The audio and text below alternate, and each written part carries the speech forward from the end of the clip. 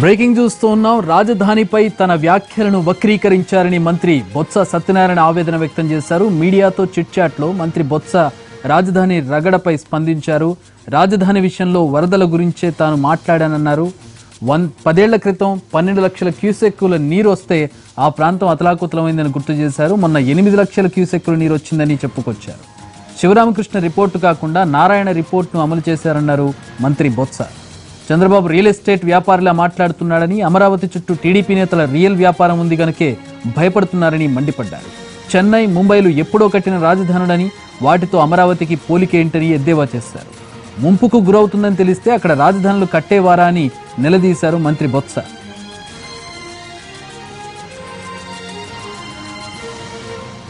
ఇదే విషయానికి సంబంధించి మరిన్ని వివరాలు మా ప్రతినిధి లక్ష్మీనాథ్ అడిగి తెలుసుకున్నాం. లక్ష్మీనాథ్, యాక్చువల్గా ఆయన మొన్న చెప్పినటువంటి మాటలు ఏంటి, ఇప్పుడు ఆయన ఏది వక్రీకరించానని ఆయన అంటున్నారు?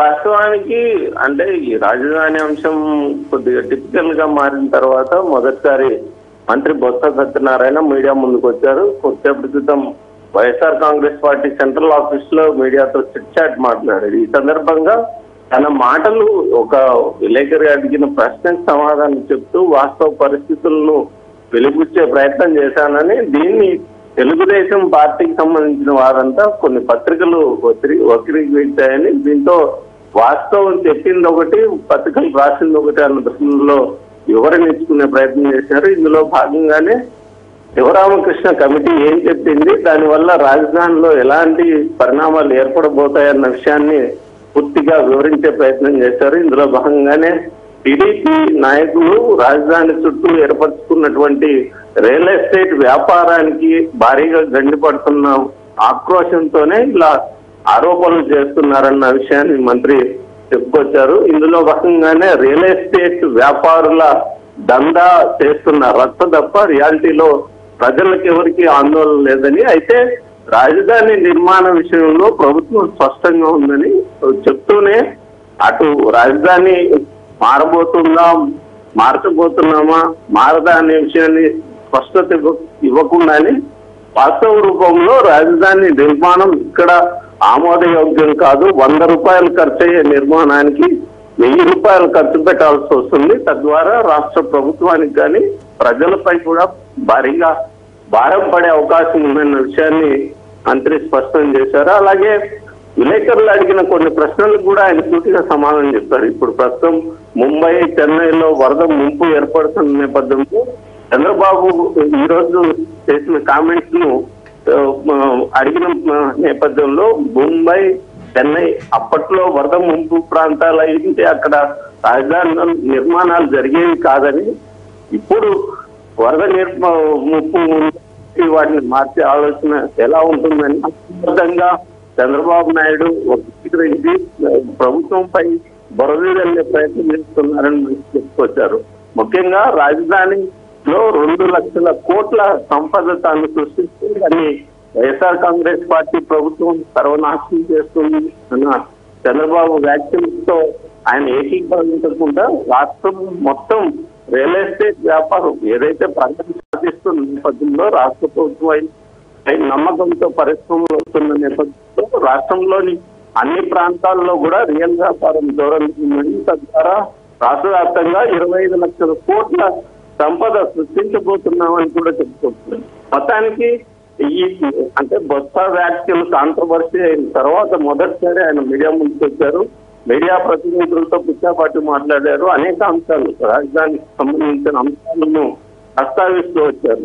వాస్తవానికి చంద్రబాబు నాయుడు అప్పట్లో ముఖ్యమంత్రిగా ఉన్న సమయంలో రాజధాని నిర్మాణంపై శివరామకృష్ణ కమిటీ కావచ్చు, కొంతమంది ఇతర పార్టీల నాయకులు కావచ్చు, ఈ ప్రాంతం విజయవాడ చుట్టుపక్కల ప్రాంతాలు వరద ముంపు ప్రాంతాలు కావడంతో ఇక్కడ ఆమోదయోగ్యం కాదు అన్న విషయాన్ని స్పష్టం చేసినా కూడా మంత్రి నారాయణ రిపోర్ట్ ని ఆధారంగా చేసుకుని ఒక పెద్ద మహానగరాన్ని నిర్మించబోతున్నామన్న వాస్తవ విషయాలను పక్కన పెట్టి వరద ముంపు ప్రాంతాన్ని గుర్తించినా కూడా రియల్ వ్యాపారం ముసుగులో భారీ దందాక్షరులేస్తారని, ఈ విషయంపైనే ప్రభుత్వం ఇక్కడ జరిగిన భూ కేటాయింపులు కావచ్చు, భూముల కొనుగోలు కావచ్చు, భూములకు సంబంధించిన రియల్ దందా విషయం, ఇన్సైడర్ ట్రేడింగ్ ను గుర్తించడమే ప్రధానంగా దృష్టి కేంద్రీకరించిందని, భవిష్యత్తులో ఈ విషయాలన్నీ బయటకు వస్తాయని, ఎంత భారీ స్థాయిలో భూ దందా జరిగింది, స్కామ్ జరిగిన విషయాన్ని ప్రజలకు తెలియజేస్తారు. అంటే దీని మీద ఒక క్లారిటీ ఇచ్చారా? ఇప్పటికే చాలా రకాల వార్తలు, దొనగొండ వెళ్ళిపోతుందని రకరకాల వార్తలతోటి ప్రజల్లో కాస్త గందరగోళ పరిస్థితి ఏర్పడినటువంటి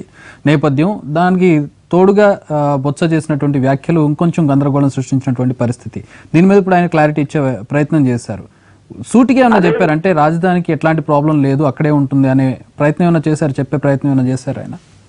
మంత్రి మాటల్లో వాస్తవానికి రాజధానికి సంబంధించి మొదటి నుంచి కూడా వైఎస్ఆర్ కాంగ్రెస్ పార్టీ ఉన్న సమయంలో కానీ, ప్రభుత్వం ఏర్పాటైన తర్వాత కానీ రాజధాని విషయంలో ఎలాంటి స్పష్టమైన నిర్ణయం కానీ వారి మేనిఫెస్టోలో కానీ పొందుపరచలేదు. ఆ విషయాన్ని ప్రస్తావిస్తూనే రాజధాని నిర్మాణం ఏదైతే 25% కంటే తక్కువ అయిన పనులను మాత్రమే నిలిపేశామని, మిగతా పనులు కొనసాగుతున్న విషయాన్ని చెప్తూనే మంత్రి రాజధాని వ్యవహారంలో ప్రభుత్వము పూర్తి స్థాయిలో విచారణ జరుగుతుంది. ఇక్కడ జరిగిన అక్రమాల విషయాన్ని